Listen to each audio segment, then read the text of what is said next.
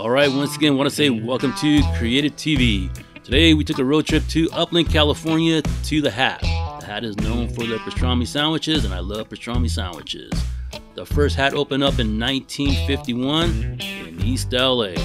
So with that being said, let's jump into the video and let's check out The Hat in Upland, California. Here we go, walking into The Hat, first thing you see is a nice big kitchen countertop right there. Everything on the menu is basically pastrami related. Look at this, pastrami dip $11.99. Can't go wrong there. Nice size chili dog right there, it was on point.